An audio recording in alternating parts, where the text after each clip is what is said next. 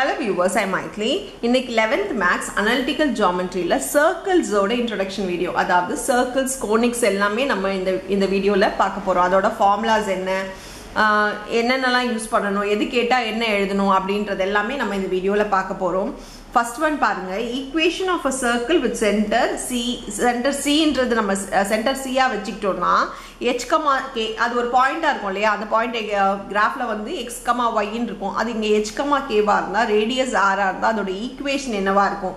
Equation of a circle என்னவா இருக்கும்னா x minus h the whole square plus y minus k the whole square equal to r square. இந்த formulas எல்லாம் நீங்க தெரிஞ்சு வெச்சுக்கணும், ஏன்னா 12th லயும் இதெல்லாம் வருது. So x minus h the whole square plus y minus k the whole square equal to r square ன்றது தான் equation of a straight line. அதோட சென்டர் வந்து h, k வா இருக்கும்போது ரேடியஸ் r ஆ இருக்கும்போது. இதுவே equation of a straight line centre வந்து 0, 0 அதாவது ஆரிஜின்ல இருக்கு, ரேடியஸ் வந்து r ஆ இருக்கு அப்படினா அதோட ஃபார்முலா என்னவா இருக்கும்னா x square plus y square equal to r square. ஏன்னா இது ரெண்டுமே நமக்கு 0 ஆயிடும், அதனால போயிட்டு வெறும் ஸ்கொயர் மட்டும் வந்துரும். So x square plus y square equal to r square எப்போனா சென்டர் வந்து ஆரிஜின்ல இருந்தா மட்டும். இப்போ equation of a circle when the end points of the diameter are given. இந்த சர்க்கிளோட ஈக்குவேஷன் கண்டுபிடிக்க போறோம். எண்ட் பாயிண்ட்ஸ் எங்க இருக்கு? இது வந்து டயாமீட்டர்ல இருக்கு, அதாவது சென்டர்ல பாஸ் ஆவற லைன் டயாமீட்டர்ல இருக்கு அப்படினா இப்போ x1 y1 இது ஒரு பாயிண்ட் வந்து x1 y1, இன்னொரு பாயிண்ட் வந்து x2 y2 ஆ இருந்துச்சுனா இந்த ஈக்குவேஷன் என்னவா இருக்கும்? ஈக்குவேஷன் ஆஃப் a circle என்னவா இருக்கும்னா x minus x1 into x minus x2 plus y minus y1 into y minus y2 equal to 0 ன்னு வரும். சோ இது எல்லாமே ஈக்குவேஷன் ஆஃப் a circle ஓட ஃபார்முலாஸ் தான். எங்கெங்க எப்பப்ப யூஸ் பண்ணனும்ன்றது நீங்க இது கொடுத்திருக்கிறத வச்சு நீங்க அனலைஸ் பண்ணி அந்த ஃபார்முலாஸ் தான் எடுத்து எழுதணும்.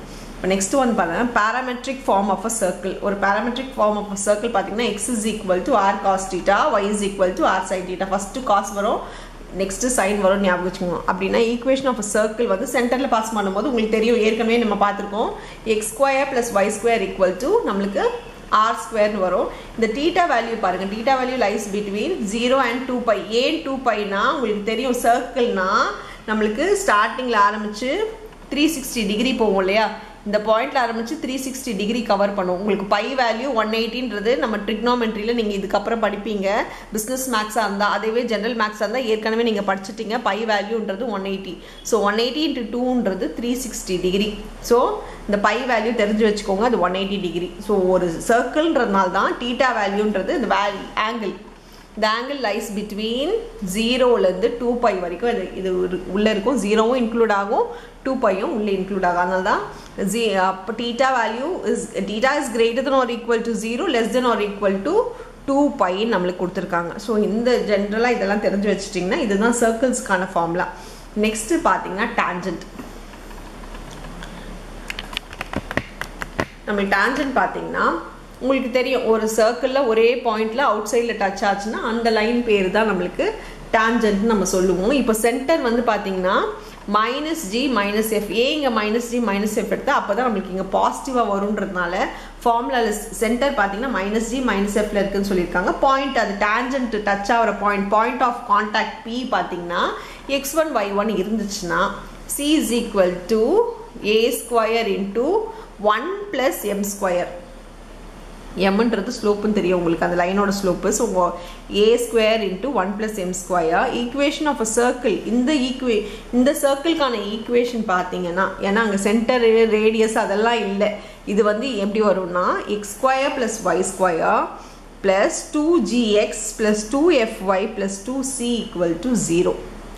So equation of a circle tangent கொடுத்துருந்தாங்க அப்படின்னா x square plus y square plus 2gx plus 2fy plus c equal to 0. Tangent ஓட ஃபார்முலா என்னவா இருக்கும்னா x into x1 plus y into y1 plus g into x plus x1 plus f into y plus, ஏன்னா f ஓட value உங்களுக்கு y ல இருக்கு, g க்கு பதிலா இங்க x இருக்குல, அதனால தான் இங்க g into x plus x1 plus f into y plus y1 plus c is equal to 0.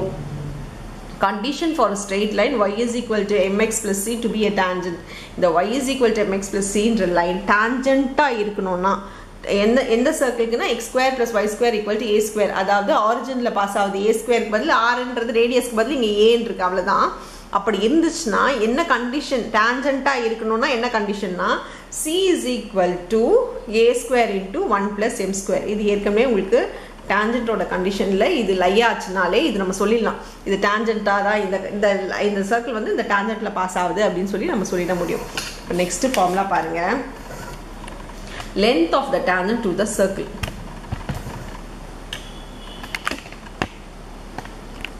Length of the tangent to a circle and tangent உங்களுக்கு தெரியும் வெளியில pt தான் tangent. அந்த பாயிண்ட் the external point பாத்தீங்கன்னா x1 y1 இருக்கு.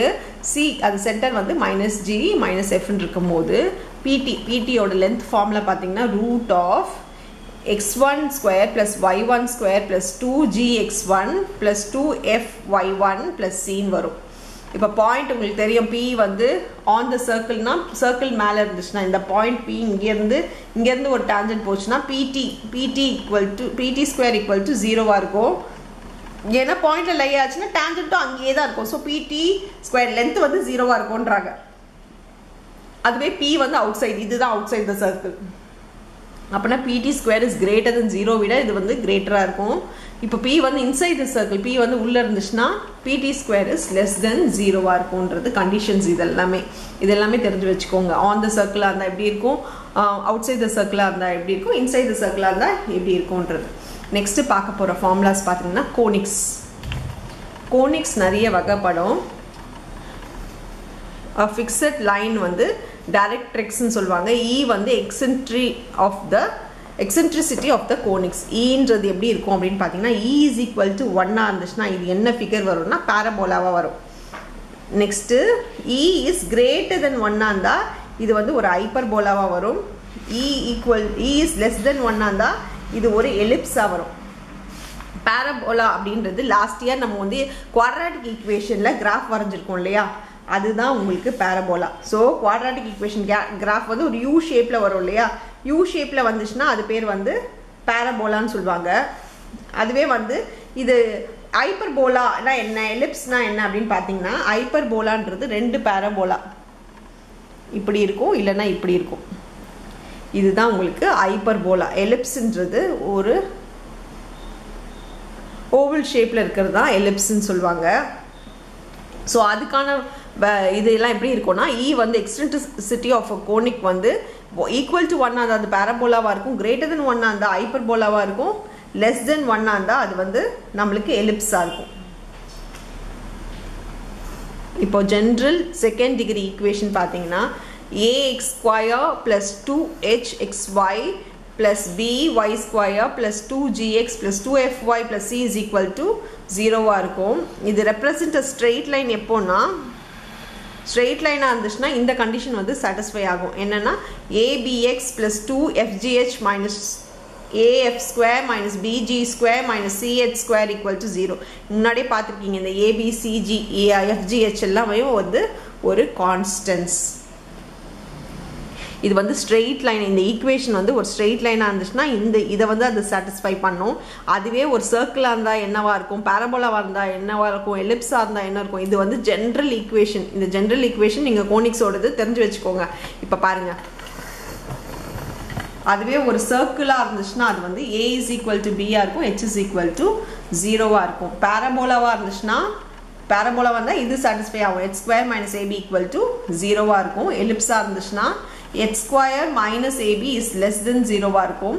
அதுவே ஹைப்பர்போலாவா இருந்துச்சுனா h square minus ab is greater than 0 ஆ இருக்கும். சோ இந்த தான் வந்து அந்த ஒரு ஈக்குவேஷனே நமக்கு satisfy ஆகுறது. நெக்ஸ்ட் நீங்க இந்த டேபுலர் காலம் இது உங்க ரீடர்லயே இருக்கு. நீங்க இது தெரிஞ்சு வெச்சுக்கோங்க.